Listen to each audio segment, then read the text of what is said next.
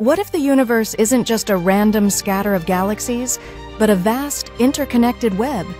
Welcome to the enigma of cosmic filaments, immense, thread-like structures that stretch across billions of light-years, linking galaxies like beads on a string. Imagine standing outside our galaxy and seeing not empty darkness, but glowing highways of gas, dark matter, and galaxies, all woven together. These filaments form the backbone of the cosmic web, the largest structure known to science. But how did they form? After the Big Bang, matter wasn't evenly spread out.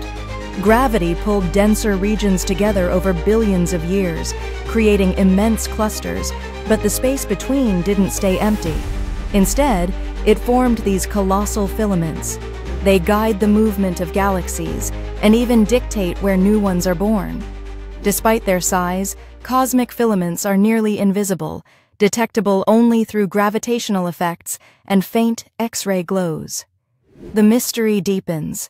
Scientists still don't know exactly why the universe is organized this way, but by studying these threads, we get closer to understanding the blueprint of everything.